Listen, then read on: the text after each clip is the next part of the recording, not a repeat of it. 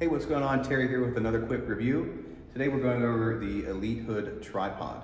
Now, my favorite piece is right here, the iPad holder or cell phone holder, is that you can very quickly put it right in the holder, and you can adjust the back here if you need to strengthen it so it doesn't move around. Second piece is the flexible gooseneck. It'll go in any direction you need it to.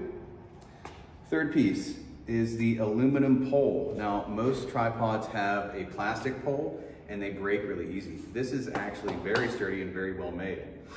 If you need to adjust it, you simply undo the latches right here and it can get up pretty high if you need it to.